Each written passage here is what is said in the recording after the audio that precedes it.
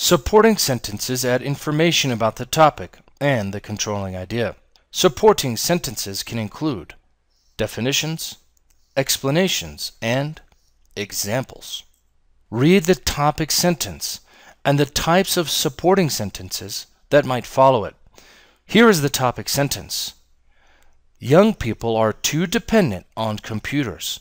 In this topic sentence, remember, the topic is young people, and the controlling idea are too dependent on computers.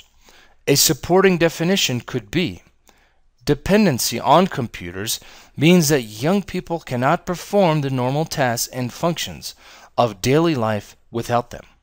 Let's go to a supporting explanation. In the old days, people memorized important information, but today's youth rely on their computers and save important information. Let's take a look at a supporting example. For example, I do all of my schoolwork on my computer. When my computer crashed last week, I lost my only draft of an essay that was due the next day. As a result, I got a bad grade. Now, please remember what I told you earlier. Supporting sentences can include definitions, explanations, and examples that I have just discussed with you. If you need to review the items again, please view the video one more time. The concluding sentence. The concluding or final sentence of a paragraph usually reminds the reader of the topic and controlling idea of the paragraph. The concluding sentence restates the main idea. Let's take a look at an example of topic sentence. I love the color red. And the concluding sentence? I like to live life in a strong way, so I think I'll always admire the color red.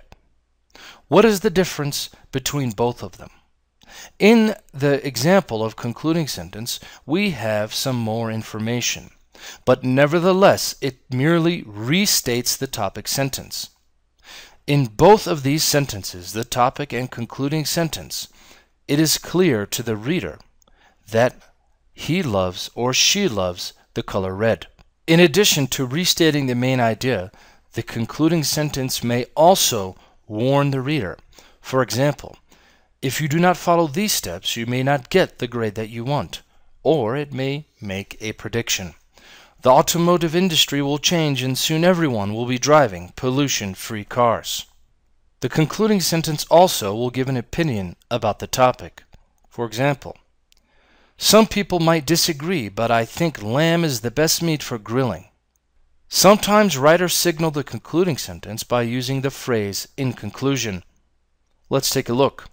In conclusion, learning a second language has many advantages.